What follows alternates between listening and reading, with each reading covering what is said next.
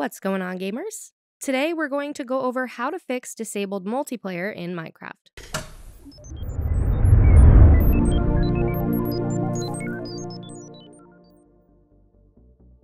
Getting started in Minecraft to play with friends and family can prove to be difficult for some users. These issues may vary, but a common one is multiplayer being disabled.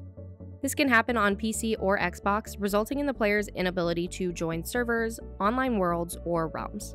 Solving this is easier than you think though, so let's go over how to fix it so you can start playing with your friends. There's one method for the official Minecraft launcher, another for Xbox, and then one acting as a universal way to fix the issue. However, it all boils down to your account or device setup, so you can focus on whichever one is going to relate to you the most. For those using the Minecraft launcher on their PC, the first thing you can do is check that you're using the correct account when connecting to the launcher. In cases where you're using the wrong type, it could be the cause of the multiplayer disabled issue.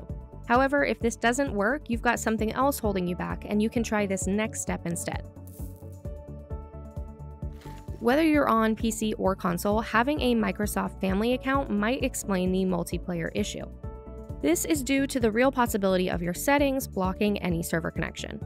Solving this situation requires you to sign into the Family account at the link down below, and after that, you'll have to start editing options that impact multiplayer experiences, such as allowed apps, online settings, and more. Now, players using Xbox to play Minecraft multiplayer might need to enable online capabilities for their account. This is achieved by enabling the You Can Join Multiplayer Games option from the Xbox account settings page in the Device Online Safety category.